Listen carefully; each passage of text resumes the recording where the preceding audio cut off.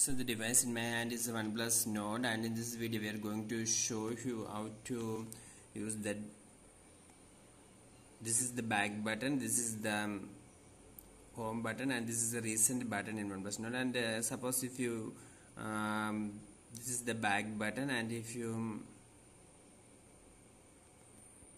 long press this back button for few seconds, something is going to happen. That is the topic we discuss, and we are going to show you how to enable this feature. For going this, you must go to the OnePlus Nord settings, and from the settings you can have the option to choose buttons and gestures. Here you must click buttons and gestures, and from here you can choose the navigation bar and gestures, and from the navigation bar customization you can see here you must click the navigation bar customization, and here you can see home button, recent button, back button, and choose the back button here. And here you can see long press action, you must click the long press action, and here currently it is no action. Suppose if you choose the voice search or search assistant or whatever you want, you must put the tick mark.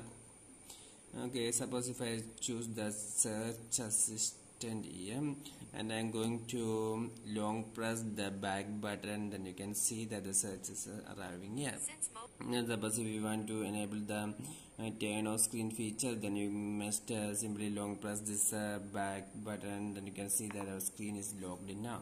So hope you understood how to use the long press action in this OnePlus Nord phones using the back button of this video. See for more videos, subscribe and stay with Engineers Online. Thank you.